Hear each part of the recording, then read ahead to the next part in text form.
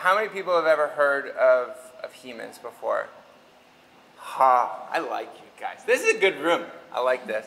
So I'm going to pretend that you guys know a little bit, and then I'm just going to talk a little bit about what we do. And to be honest, I'm not really going to focus on a lot of the initiatives that we had done kind of before. And I'm going to assume that you guys know a lot about the initiatives that we've done. I'm just going to focus on the things that we have done since COVID and since becoming a member in the hub, and some of the things that they'd helped us with connecting on. So Heeman's is lots of different businesses under one umbrella. So long as you guys have heard of us, we think that's great. But we grow and provide plants to our community as a garden center, growing majority of them, obviously in this space here, but then also sourcing local and beyond for the rest of that. So we have that operation that's there, and then we also have our strawberries, which some people, either if you're a new plant person, maybe somebody who might have one of those pots there, you might know us for that. But a lot of people know us as a strawberry farm, which is great. So we're still shipping out those strawberries to local stores now and have them available at our farm. And then we also have an ice cream place where you can basically get anything any ice cream you want in the best flavors out there, strawberry or raspberry, because that's where we grow. And then we also have hard cider and mead. So we kind of fell under, I think at the time that we joined, we were the first farm organization in any green economy hub within Canada. I don't know if that's still the fact, but we're retail, we're farm, and we're manufacturing as well. So we obviously have lots of different farm partners we work with. If we're not growing it, we source local. And then we also have over 100 beehives, which we are using to produce our honey, and then also the meat for our alcohol products there. So we have lots of different offerings that we offer, and then we also we're the regular old farmers. So we also have corn, bean, wheat, and all that stuff for our proper soil health and rotation, and doing all of those things as well. So we have a couple things going on, which is why we appreciated the opportunity to join this kind of a hub. So I wanted to just kind of walk you back from where we were, because my grandparents emigrated from Holland, and they always kind of had this this mentality of doing things a certain way. And I would say that being Dutch, we invented copper wire by fighting over a penny. And so my grandfather was always looking at ways to save money and to do things better. And so, this is a contraption that we had that he built before I was born, that was a water wheel, so that we could reduce our watering, so that you could actually have the plants go through and be watered and dipped and kind of go through. So we have always maintained that what is good for the environment is good for your wallet, because all of the different things that we have been doing have not only helped us to reduce our impact, but also to reduce our costs. So we see those two things being hand in hand, and because you guys are in this room, I think that you would agree. But when we were actually sitting at a family meeting, and the Business Achievement Award nominations were coming up, and we were nominated as the environmental leader for the Business Achievement Awards, which just happened a couple days ago. And so I told my family, and they said, "Get out of here, no way, we're not, that's not us, we're not one of those people, we're just like, I'm going to just say that they were not very sure that we were even worthy of being in the conversation, let alone putting our name forward. So I basically put together everything that we had already done, which I won't bring up to you guys now, but reducing our water impact by over 75%, reducing, just like before, and then reducing our chemicals, and reducing and like recycling and blah, blah, blah. So long story short, we actually won that category, and I was like, see guys, we're doing okay. And then right after that, I don't know if you guys did it on purpose, but the Green Economy Hub was starting within like 2 weeks. And so we got a thing that this hub was coming, and if you'd like to attend an information session at Labatt's. And I was like, well, it would look really dumb if the business that just won this environmental leader thing didn't even show up. So we're like, well, we're gonna go.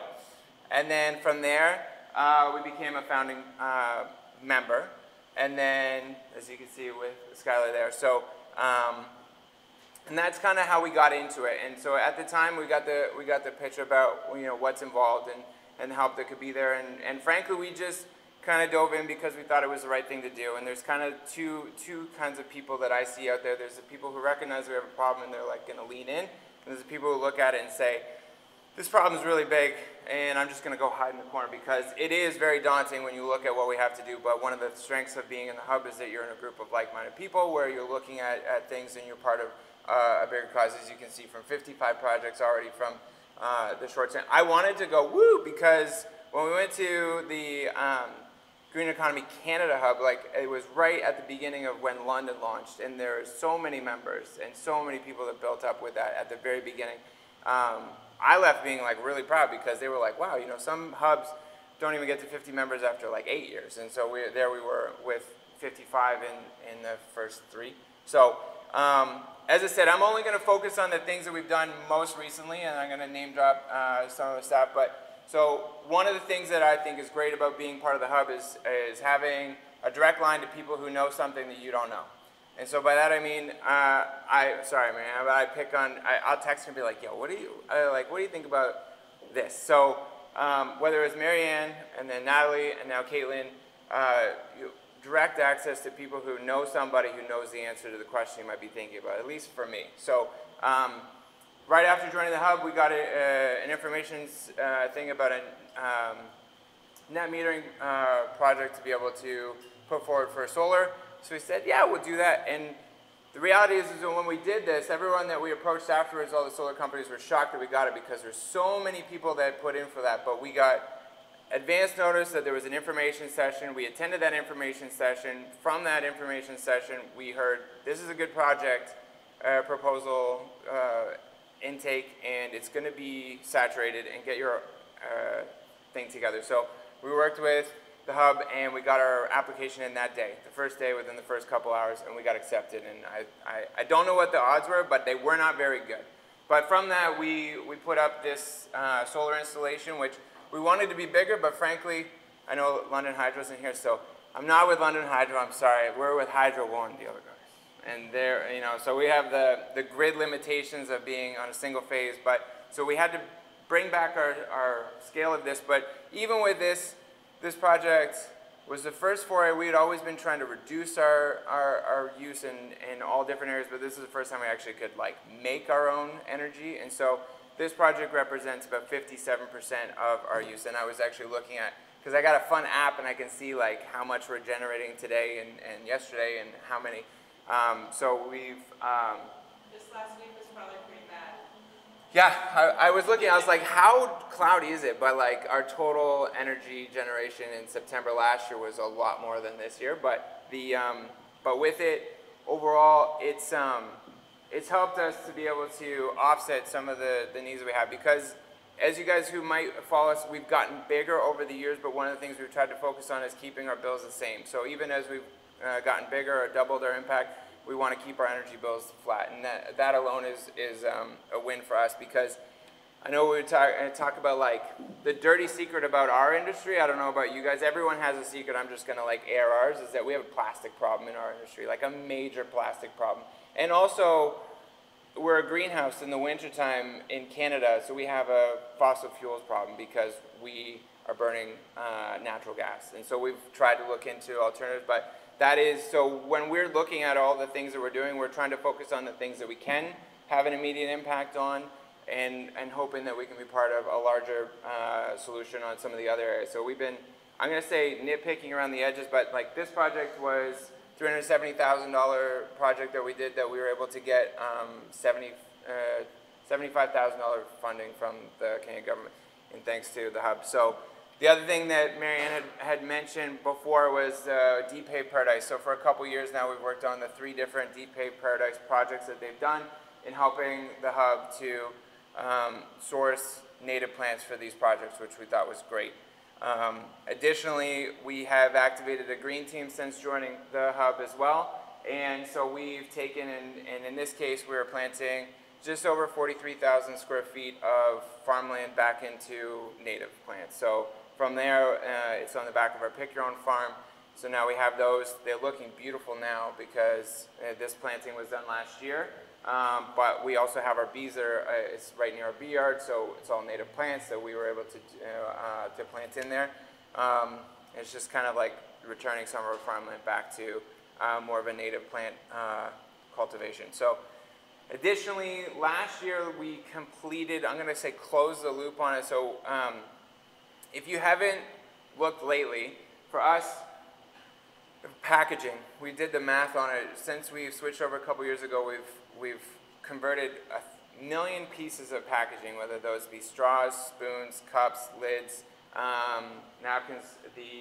Napkins were already compostable, really, but we've converted all these things, and the cost has actually gone down significantly. Where we actually found when we looked at it 5 years ago, it was a lot more, but now it was actually the same or even less sometimes to buy these ecoplastics, which are made either to be compostable or made with plastic made from plant-based. But the little sneaky thing is it's just greenwashing if you're not actually composting it, right? Because it's compostable in a commercial composting facility, like anyone's got access to one of those. And I don't even have a green bin in London, let alone one of those. So what we did was we actually added this compostable stream. We worked with our hauler to actually put in green bins, and now 100% of all of the compost that goes into there goes to a commercial composting facility, so it can actually be broken down. So, yeah, no. So it just costs a little bit of money to do that, but really, like for us as a company, we're saying if we're going to signal it's important, we're making the effort to go with the packaging, but then we're just going to tell them still put it in the landfill. So we wanted to make sure that that was tightened up. So we were able to do that as of last August. And then we've also been working with different community groups to support with native seeds. So we've been working with Len, a couple different hospitals, the Upper Thames Conservation Authority. This year alone, we've already given away 10,000 packets of native seeds. So those are going to be going out to people in the area. And then we've also started to try to source more native plants, more native seeds, which we understand is, at least in our world, it's a big problem because no growers want to grow native plants. They just don't want to. They're not profitable. They're not reliable. They're not as farmable on a really regimented schedule. So we're trying to push the wedge in and make that happen. It's not happening as fast as some people want, but we are certainly trying with different efforts. And then most recently, the last couple years, it's kind of seemed like we had a different thing to announce at Earth Day, but this year we just put in our first level 2 EV chargers. So again, I want to stress like how quickly some of these things happen. I don't know. So we got an email from Green Economy London that there was this project that if you were Indigenous or women-led, which Heeman's is 50% female ownership, that you can apply. So we're like, okay, cool. What's the information? Put in the proposal, got approval really quickly, and then I called Mary and I'm like, so who puts in like the chargers? I don't have an EV at the moment. I didn't know the first thing about it, but I just called her and she said, well, here's a couple of things that other people are doing. The City of London is doing this thing with like ChargePoint. I was like, cool, City of London says it's cool. I'm gonna call them up. Called them up. He's like, great, I'll be there in 2 hours. Came out in 2 hours, brought the unit. We're like, that sounds good. Put in the order, and then a month later they were in. So it was just that simple. So we've buried in more, but again, I'll throw the other guys on the bus. I can't even put in anymore. The only reason we could do these is because we have the EV chargers being fed from the solar. But again, our grid. So we buried lines to put in like 36 of these, but I don't have the power to do it right now. So I was like, they're like, are you sure I do? I'm like, that's tomorrow's problem. We'll just put them in today. But even with our solar, we were able to call up because I didn't really know, which kind of panels are good or which installation company is good. And so we were able to have a conversation with the hub to ask them, and they gave us really good people to talk to, and we kind of did a little bit of research from that. But frankly, we did not do as much research as maybe you would think, because we had, if we were alone out in the wilderness trying to figure it all out, it would have been different. But we were able to lean into those things. So I just want to put in one simple thing for this. I've already, through this whole presentation, kind of explained why we thought that it was a worthwhile endeavor for us to go in. I haven't even mentioned the waste audits that they're helping us to do, the greenhouse gas emissions audits that we're doing through Green Economy Canada. We also were proud to represent the hub at the, what was this one called? With, there was like, yeah. Anyways, this is in Toronto. So diet plans as his prize, which was funny. And Yeah. the Green Economy Canada Award. Yeah, so each hub would put forward a member to go on to this, to represent the hub on a national award. So in the first year that we joined the hub, we were honored to be representing London as our community member. And then we also, so really good at giving you the shine, making you feel special, recognizing good things that are happening in the community, because action that gets rewarded gets repeated. I believe that in our business, and even with my 4-year-old kid, you know, it's like action that gets rewarded gets repeated. And I think that the hub does a really good job of shining a spotlight on those different things. And I am not shy in front of a camera, and we are spending thousands of hours and hundreds of thousands of dollars on these projects. And I think that, frankly, we have a long way to go. And we are not comfortable with where we are, but we also recognize that it's a journey, like eating an elephant or climbing Everest. You just have to do one bite at a time, one project at a time, because small steps lead to big change. And so, and I put this here because this is like ultimately our North Star. Like, I am the 3rd generation of Heemans. I am not 93. Heemans is 60 years next year. My grandparents started, and then my parents, and now myself. And I have kids. One of them is my kid. The other one is my nephew. But, you know, we intend on being good stewards of our land as farmers, first and foremost, that have a responsibility to the land that we own, to the community that we are part of. And we firmly believe that community is only as strong as the effort that you make to grow it, just like a plant. So this is kind of our pledge, and we look at the hub and the green economy movement as a whole as one key way that we can be part of something bigger as we move together in society towards the change that we need. So thank you.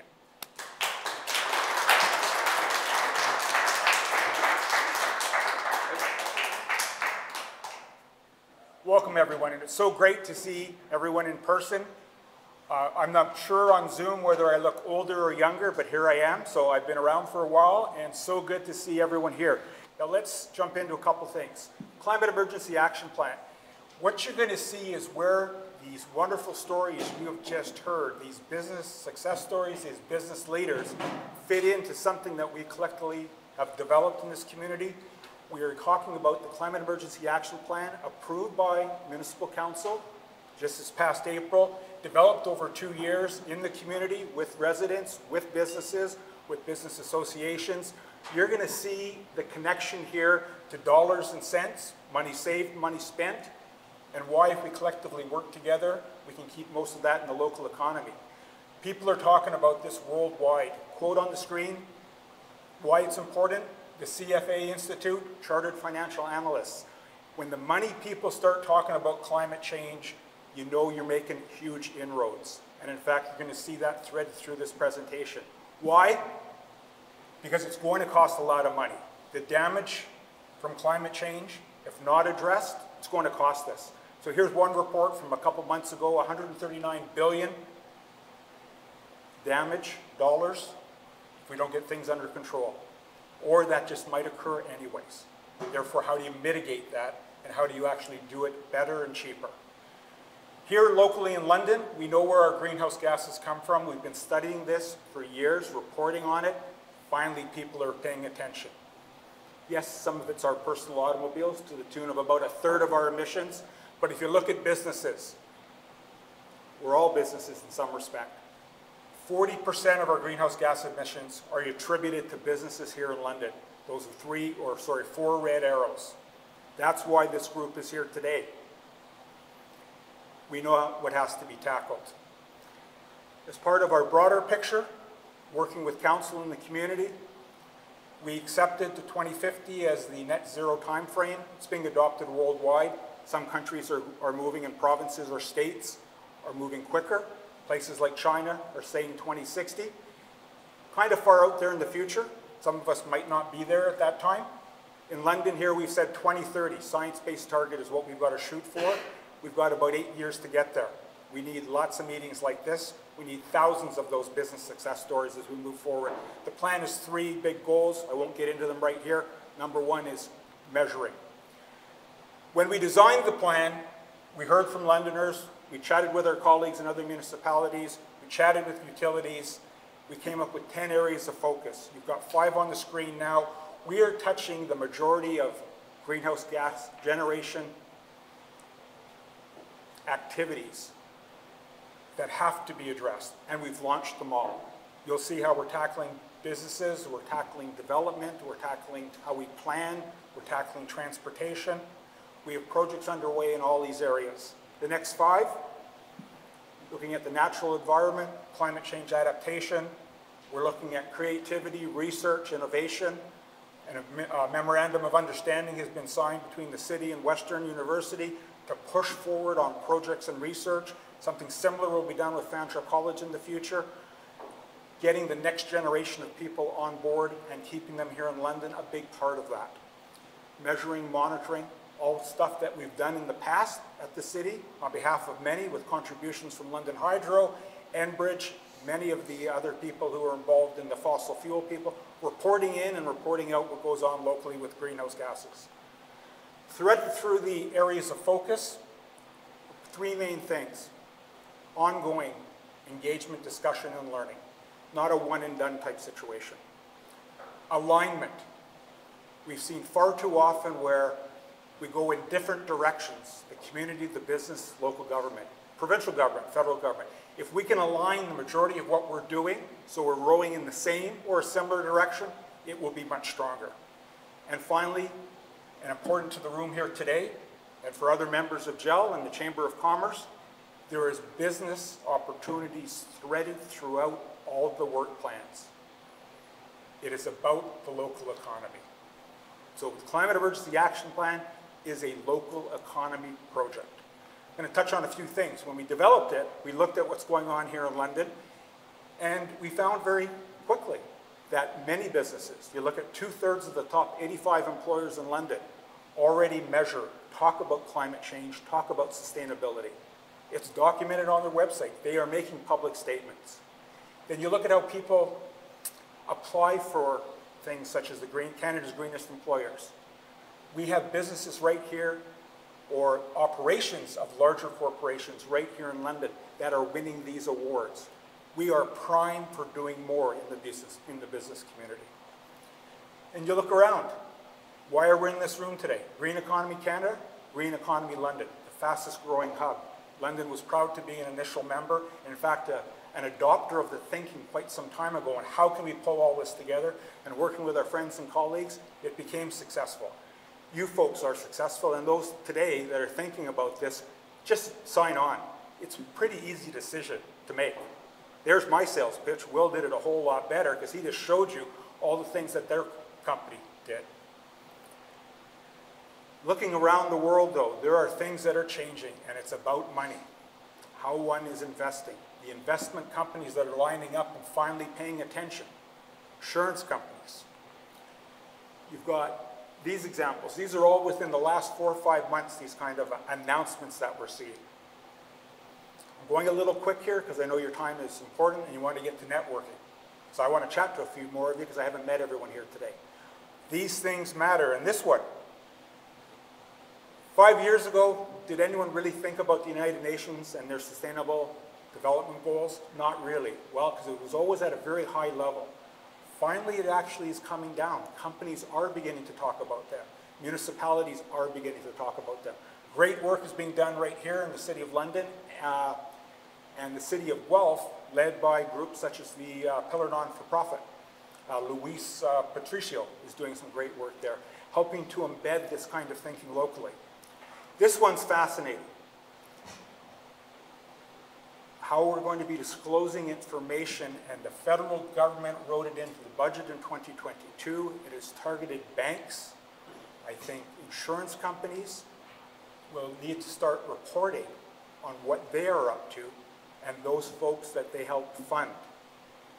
Once again, you start measuring things, you start reporting on things.